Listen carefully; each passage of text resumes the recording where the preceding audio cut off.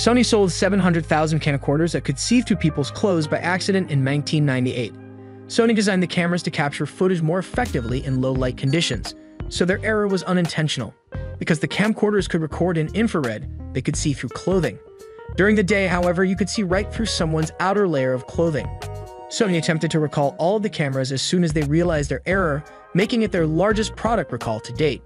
Subscribe to FACTgenics on YouTube for more interesting facts like this.